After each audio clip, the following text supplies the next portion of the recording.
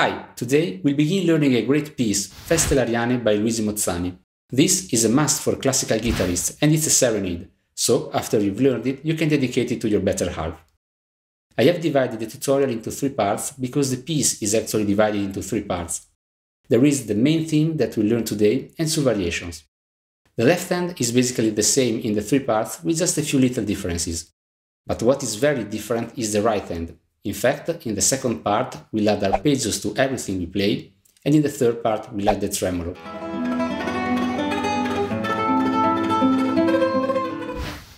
Now, let's begin by listening to the first part.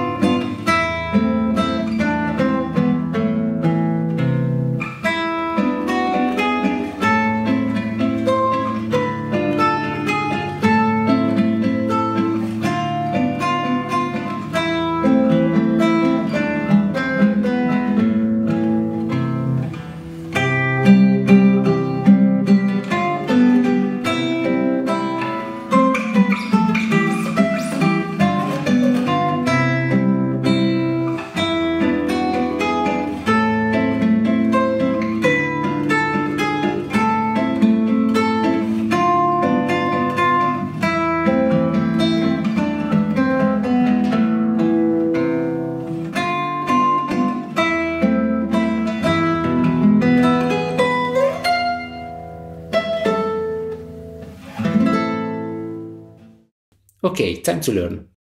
The first chord is an E7. So let's prepare the middle on 2nd string 3rd fret and the ring on 3rd string 4th fret. We start by playing an octave interval, E 6th open string and E 1st open string. Then we add the index on 1st string 2nd fret and we play the first 3 strings together. We add the pinky to the 1st string 4th fret and play again the first 3 strings together. So, the next chord is an A minor. So, we prepare half a bar on the first 3 strings at the 5th fret and we play another octave, A open 5th and A on the 1st, followed by 2nd and 3rd strings played together. We add the pinky to the 1st string 8th fret and we play the first 3 strings together. The next chord is a D minor, so we move the pinky back to the 7th fret and we play this B together with the open 4th string. And we add the rest of the chord, 2nd string 6th fret, 3rd string 7th fret. We play the first 3 strings together. We move the index back to the 4th fret and we play this D diminished chord. So,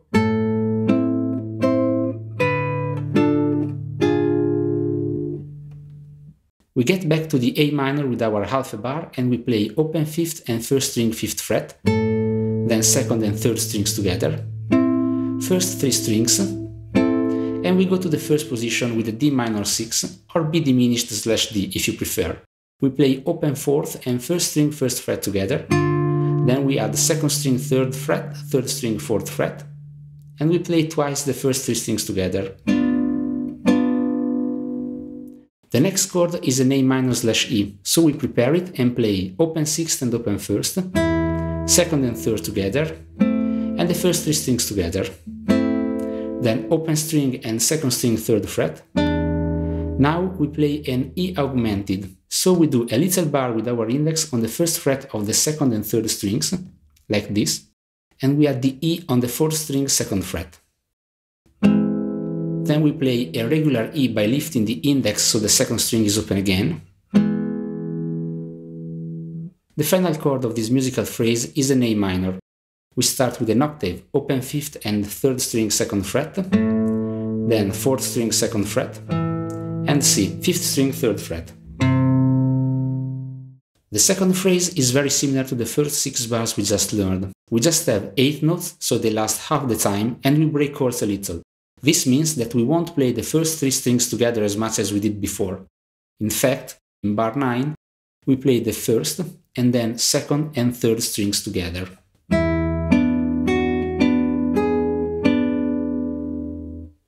In bar 10, we add an A on the 2nd downbeat, so 4th string 7th fret, and we play the 1st string 8th fret alone. So bar 10 is like this. In bar 11 we play 4th and 1st strings together, 2nd and 3rd, 1st, 2nd and 3rd, 1st again, 2nd and 3rd. Bar 12 is like bar 10, but instead of a B on the 1st string 8th fret, we play an A at its 5th fret.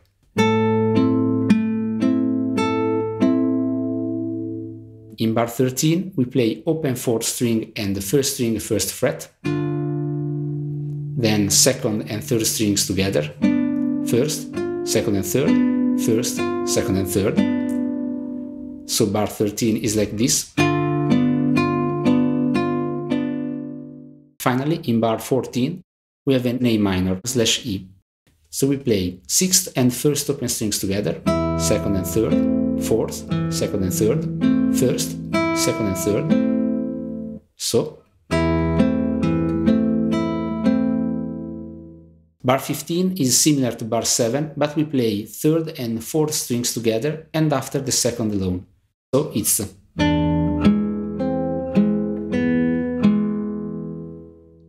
finally bar 16 is equal to bar 8.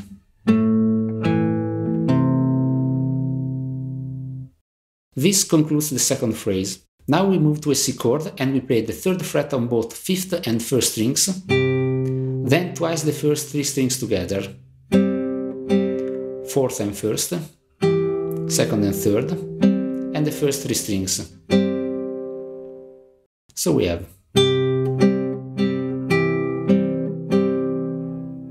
Now we play D open 4th and F 1st string 1st fret. We put our pinky at the 5th fret of the 1st string and play the first 3 strings together. We slide back to the 3rd fret and play again the first 3 strings together. Then 5th string 3rd fret and 1st open string. Then open 3rd and 2nd string 1st fret. Then the first 3 strings together. And now there is what probably is the most difficult passage of the piece. We play an A minor, so 1st string 8th fret, 3rd string 5th fret, and 4th string 7th fret. We slide back to a G, so 1st string 7th fret, 3rd string 4th fret, 4th string 5th fret. Then back again to an F, 1st string 5th fret, 3rd string 2nd fret, 4th string 3rd fret. Back to an E minor, 1st string 3rd fret, 3rd open string, 4th string 3rd fret. We slide to the 10th position to play a C, so 1st string 12th fret, open 3rd string, and 4th string 10th fret. Back to the same E minor. Then open 4th and 1st string 1st fret. We slide to the 10th fret with the index, like this, and play the first 4 strings together. Then we slide back to the 1st fret with the index and play the same strings. If you find this passage difficult, practice it very slowly, and while you slide, try to first move the elbow and follow the movement with the hand, like this. Notice that I first move the elbow and then follow with the hand. Then let's prepare a C chord and play 5th string 3rd fret and 1st open string together, 2nd and 3rd strings, and 1st open. The next bars are equal to bars 9 to 16 we already learned.